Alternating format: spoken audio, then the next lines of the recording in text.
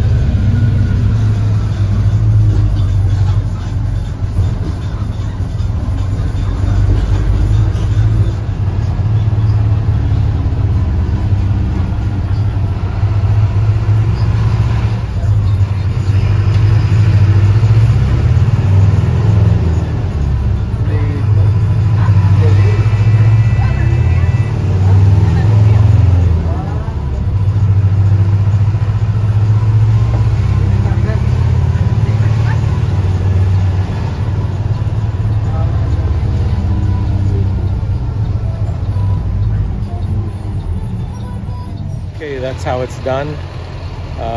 The whole trip takes about 40 minutes, something like that. I cut some things out, but I'm in the town of Erosi. I went from Paraiso to Erosi this morning. Cost me 700 colones, so it's approximately $1, something like that. So I have a few minutes for my class, so I'm going to walk down here, and if I have enough time, I'm gonna get a cup of coffee, but catch you in a minute.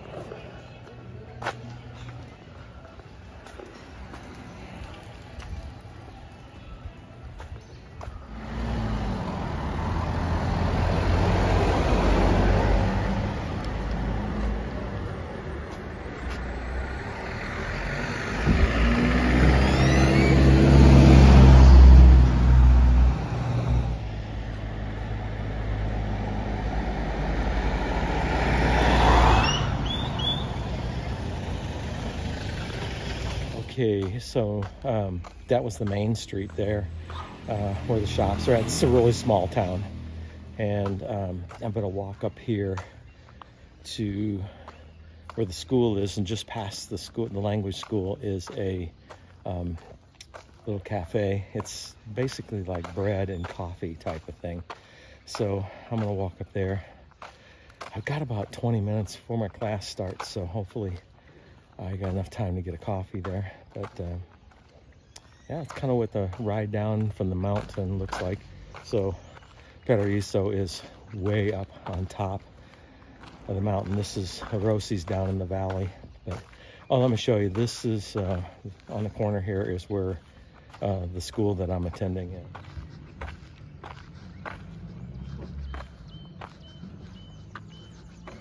I was talking to the owner of the school a couple days ago, and right now I'm the only student that's there.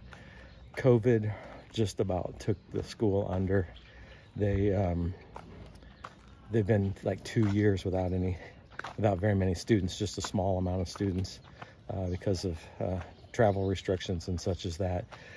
From what they tell me, coming up here in January starts the high season because nobody travels during the Christmas time. But January starts the high season, and they have several groups coming in, so it's gonna hopefully pull them out of the slump that they're in. But they own a hostel, a hotel, and you know, some tourism things here, and then they also own this coffee shop that I'm going up to. So let's go up there.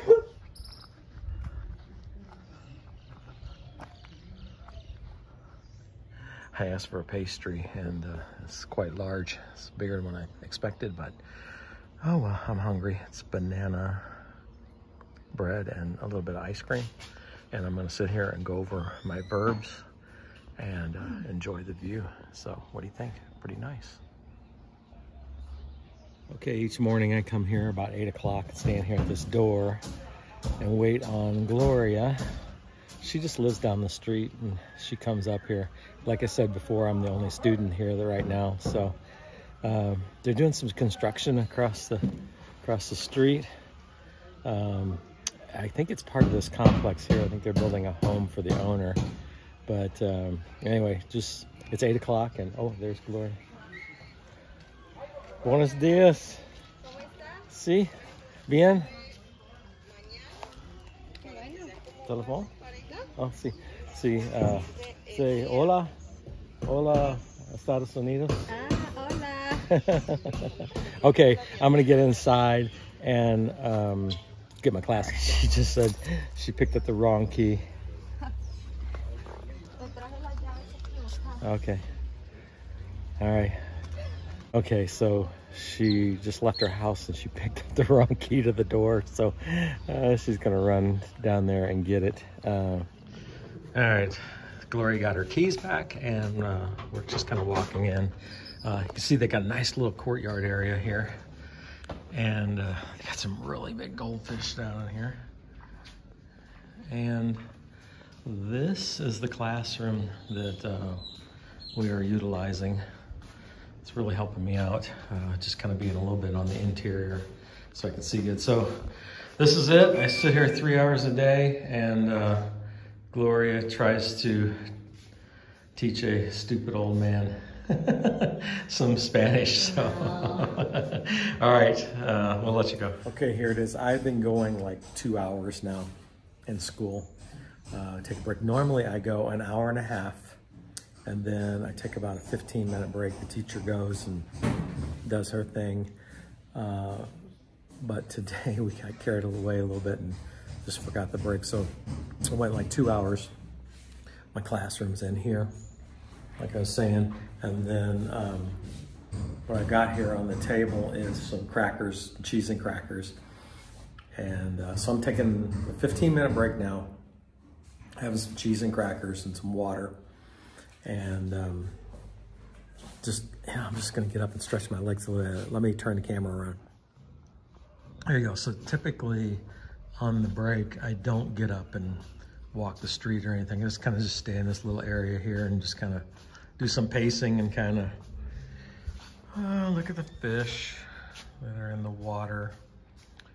And she has some fish food right here.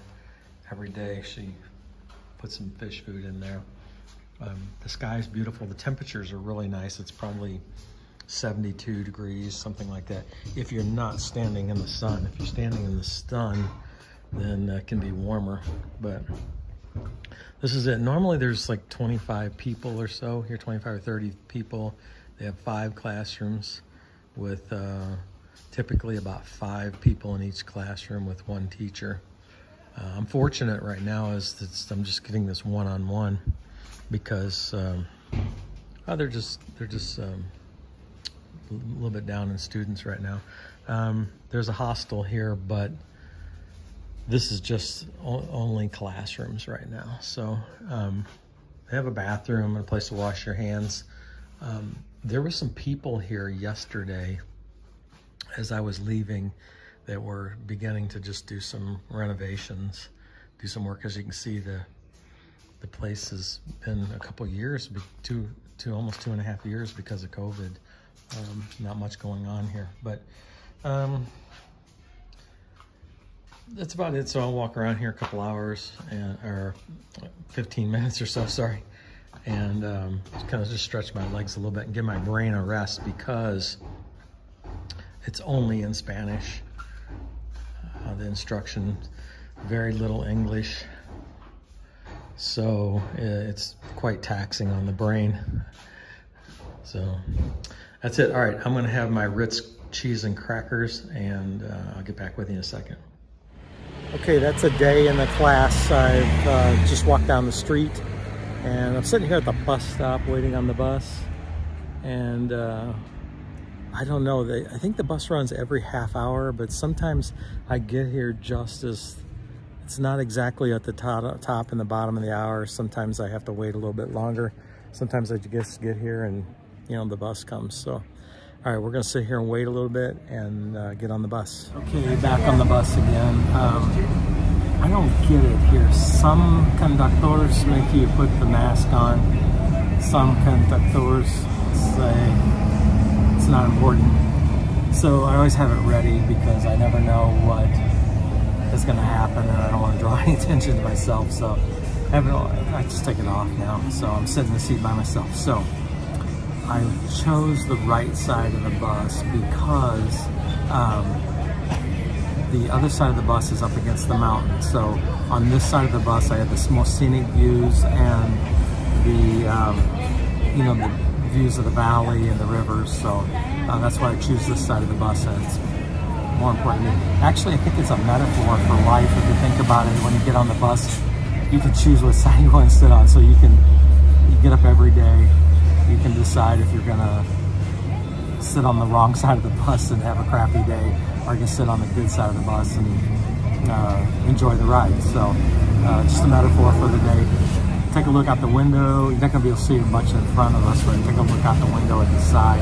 I think you'll enjoy it.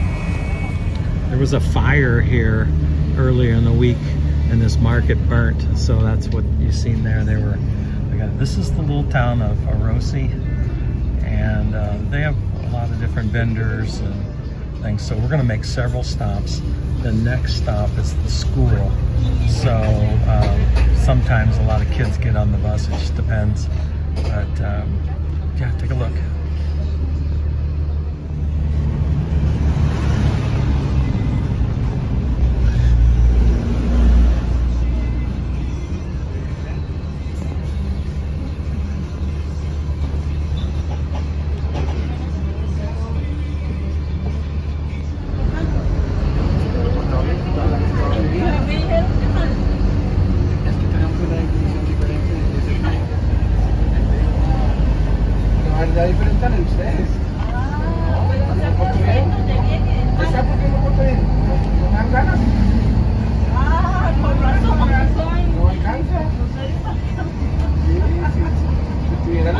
Las ganas suficientes. Oye, que no es cierto es de que se montó su hijo. Okay, we're headed outside of town. That was the town. The town's only just a few blocks long. Most of the people will ride on here until we get to the river. There'll be a few people get off, but no.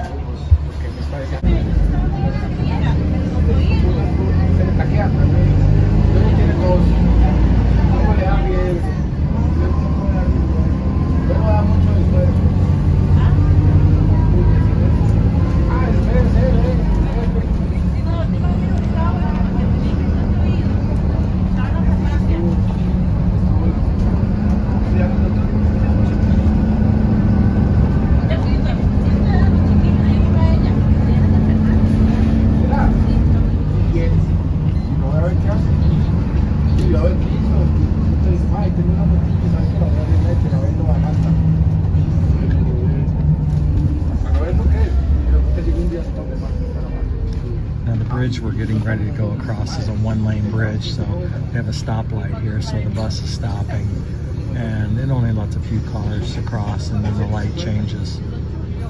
But these are some houses, like a little community right along the river.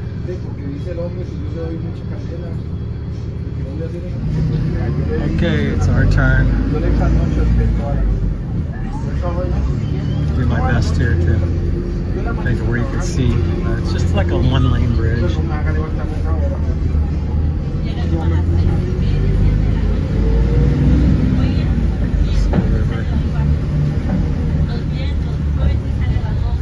There is a footbridge that crosses the river. It goes from one settlement on the other side to the other. I'll see if I can see it. I don't think we're going to be able to see it, but there is a footbridge that goes across the river also.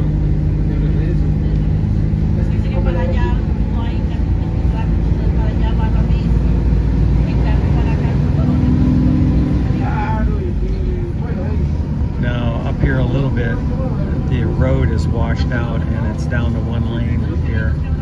So sometimes we have to stop again and wait for some cars. And when you get to this part of the road, it's kind of survival for the fittest. The bus is the biggest, so he kind of pushes his way. Look here, you see the road was washed away. So it's down to one lane.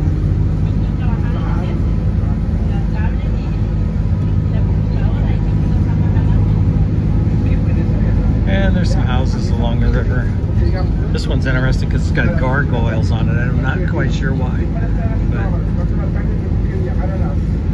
But as you can see, the hill is very big. So the bus, it's not a very fast trip up the hill because the bus has to use a lower gear. But we're gaining altitude, and you catch glimpses through the trees of the valley below. I'm hoping to catch some of that. I know it's not the best on the video, but you can kind of see some of the valley. There's the town below. How about this? This is a great view here.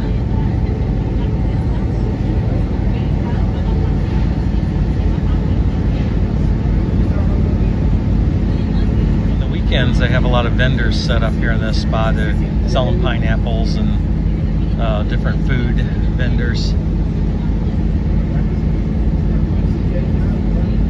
It's a weekday, so there's nothing like that now.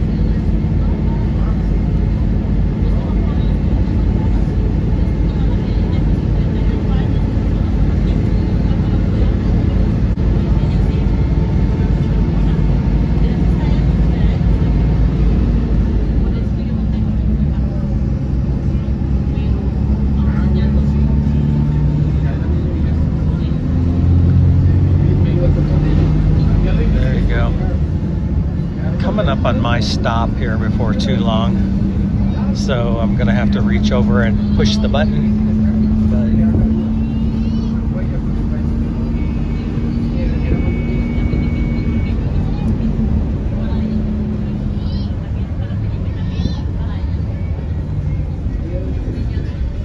Mine will be the next stop, so after the bus stops on this, I'll push the button here in a second. The conductor will stop at my next stop. Coming up is the church that we attend while we're here.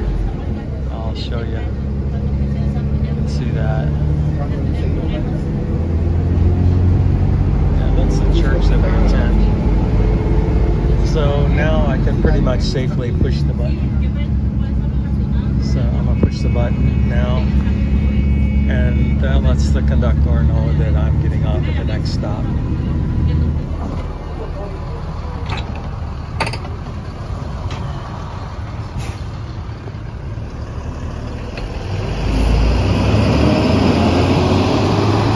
Okay, there you have it. That's my commute from the language school up to the top of the mountain to Paraiso. So down there is the little town of Orosi that I was in. Paraiso, probably another 5-minute ride up the road, but this is kind of like at the edge of town. So that's it. I'm gonna walk down the street. I just got about a 5-minute walk and I'll be there. So I hope you enjoyed this little trek I took you on today. I do this 5 times a week, and then I'm off on the weekends. So it's almost noon now by the time I got home, but leave the house at about 7, I think 7:30. Get back about noon. This is my day. Hope you enjoyed it. I might have to put the camera down now because I'm walking uphill and whew, man, I get a little winded. Okay, hope you enjoyed it.